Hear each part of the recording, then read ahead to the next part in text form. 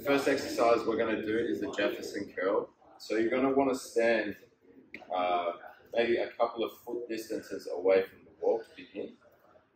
Legs are going to remain straight. You're going to tuck the chin all the way to the chest, and then you're going to roll down, keeping the legs straight, going as deep as you can, and then rolling back up. The aim is to not let the head touch the wall.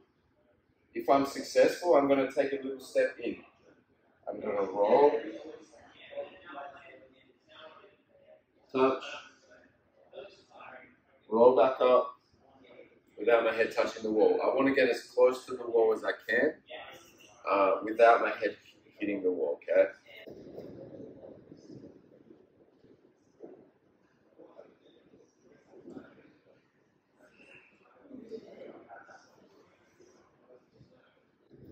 So now we're going to work on a single arm bridge rotation. I want to only place this part of my hand on the wall. If I put my hand flat, I'm not going to turn very nicely. So I only want to be on this part of the hand. I keep a slight bend in the elbow, and I'm going to place the hand sort of in line with the same leg. Okay. From here, I'm going to take a back step. I'm going to keep looking at my hand, and I'm going to spin and rotate. So I go here until I reach this point. From here, the same leg that back stepped is now going to step under so that I return in the same position that I started.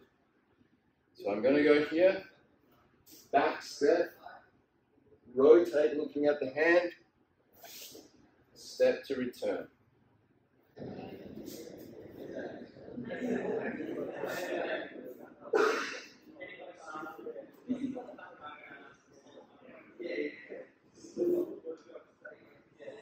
Okay, the next exercise is the one I call the helix.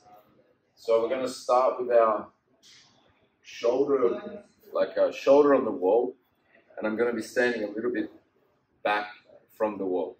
Okay, both hands are on. I'm going to pivot my feet so that they're both facing in the same direction, and I'm going to bring my bottom hand through the gap, and my top hand remains touching the wall so that I can rotate over and get both of my shoulders on the wall. I want to keep my front foot flat. I'm bending this back knee, and then I'm going to return and transition to the other side.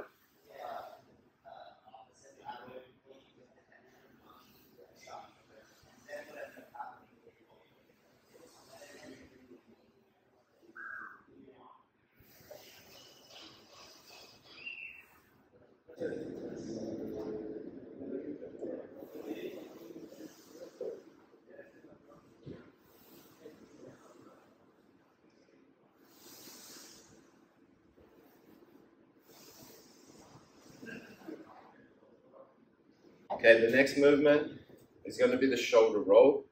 So again, I'm going to lean one shoulder on the wall, and I'm going to take my head through the gap of the other arm, take my head as low as my knees, and then bring my head out through the gap on the other side. Now I should end up on the other shoulder. I'm going to return, take my head through the gap, my head as low as my knees, and my head pops out the other side.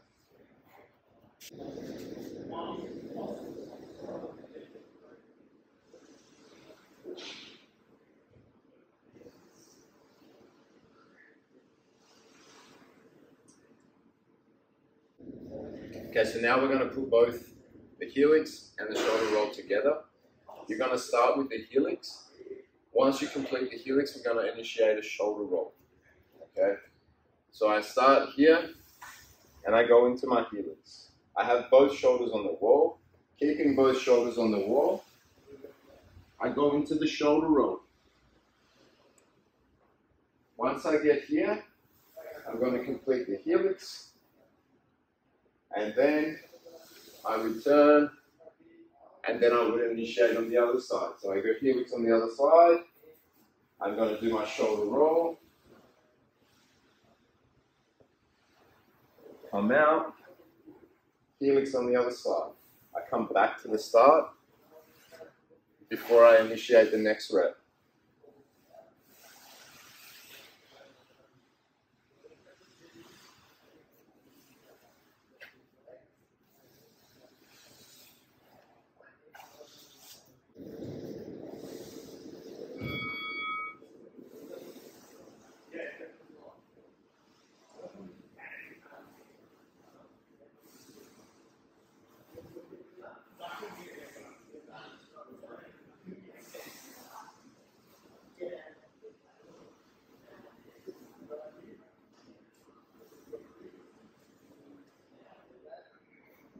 We're going to move into the floor work. So we're going to start off with the pendulum. So what we're going to do is laying them flat on our back with our arms out to the side. Our knees are bent, feet are on the floor. Okay.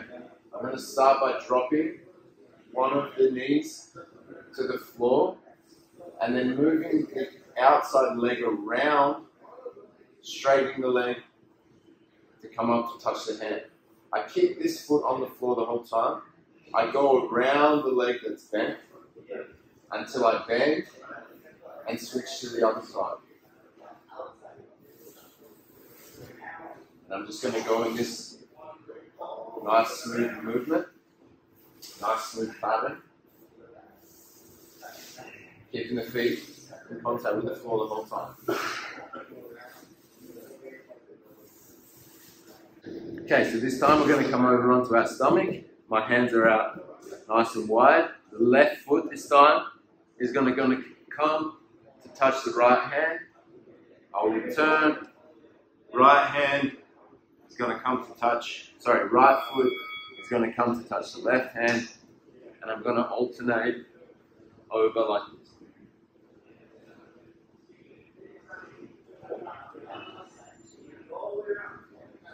We're going to use the toes to lift up and get some weight onto the shoulder.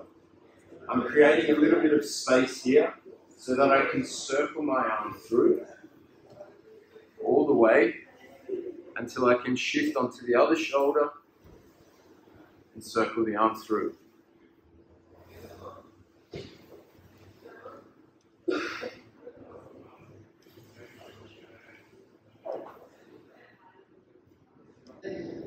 So now we're going to use the shoulder roll to initiate the helix. So I'm going to come up onto the shoulder to bring the hand through, and as I do that, the top hand is going to go around, the top leg is going to bend so that I can end up in my helix. I come back up onto the shoulder to give space, transition across to the other shoulder, complete the helix on the other side. Return, shoulder to the helix.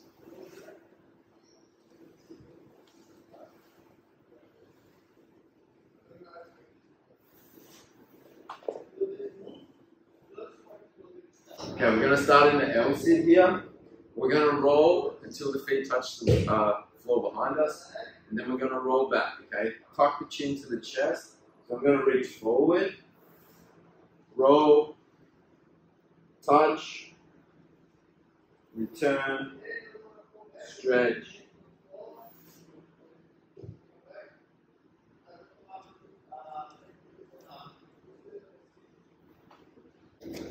Okay, so now we're going to put a couple of things together, just a nice simple one to start with, okay?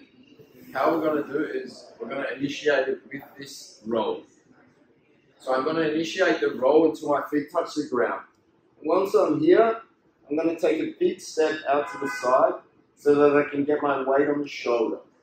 That's going to allow me to come into this position where I initiate the helix, okay? Once I initiate to the helix, I'm going to undo my legs so that I start in the position again on the other side. I'm going to roll, take a big step to the other side. The weight is on my shoulder, transition to the other shoulder, come to the helix on the other side. Once I get here, I'm going to undo my legs, and I'm ready to go again.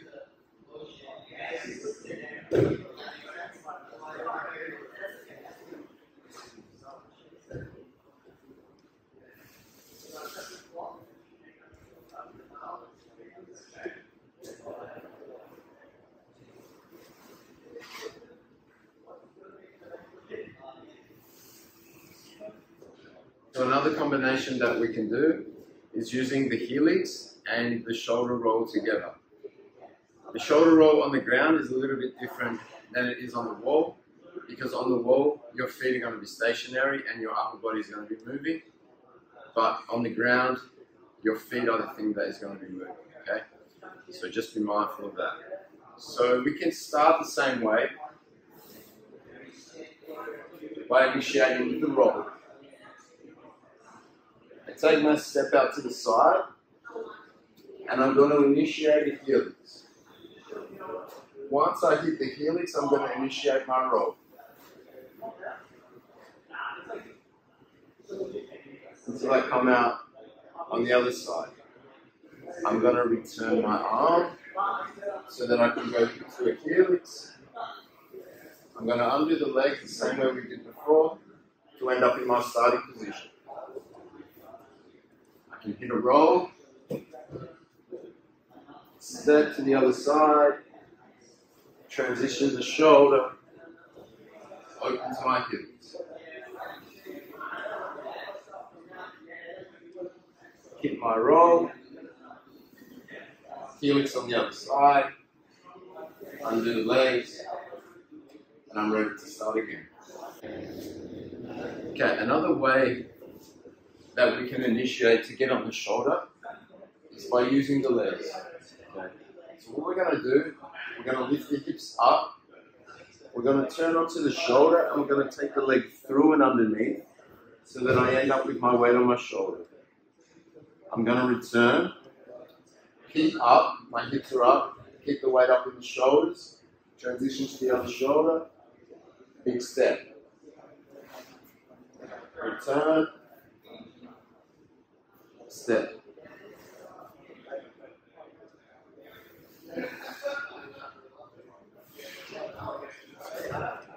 Okay, so now we're going to incorporate this position, and we can alternate between the roll or the stepping underneath to initiate getting up onto our shoulder to combine the movement.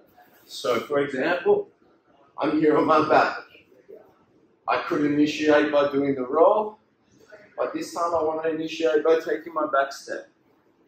From here, I have space to complete my arm circle. I'm through on the other side, into my helix. I'm going to initiate my shoulder roll here, and I can return onto my back by stepping back through. I can step again, initiate a helix, initiate a roll.